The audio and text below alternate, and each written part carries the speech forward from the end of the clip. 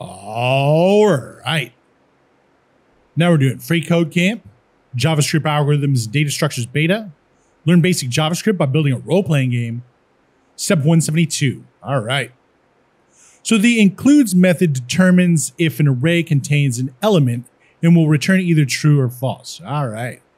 Let's actually go through this includes method in MDM. It's a little bit better example in this, all right?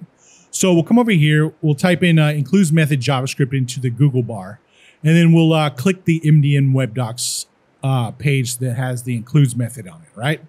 And so to reiterate, it says the includes method of array instances determines whether an array includes a certain value among its entries, returning true or false as appropriate, right?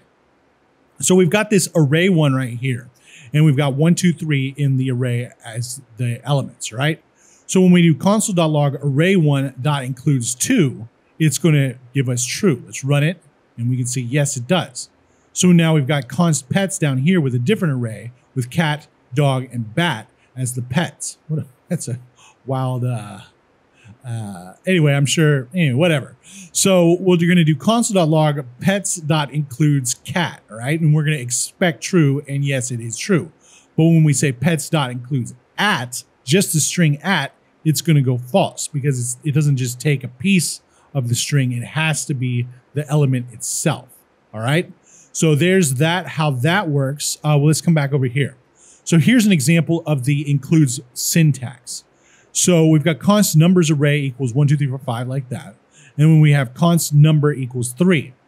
So if numbers dot array includes numbers, so if this includes this, we're going to do console.log, the number is in the array. So in this case, it will work because 3 is inside of this. But if it was 6, nothing would happen, right?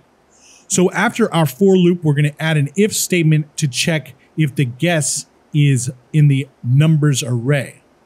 Okay. We can use the includes method to check if the array contains the guess. All right. So yeah, that's what we're going to do here. We'll say if, and we're going to do it just like up there, numbers dot includes, all right? We're checking this numbers right here, this array right here, which has all that stuff in it. Dot includes, and then we'll have guess, all right? So we're checking the guess, which will be either 8 or 2. What we're going to do is something, right? We haven't chosen what we're going to do yet, but it's going to be something. So let's check the code. Looks good, and submit it. All right. Now we're on to step 173, and we'll see you next time.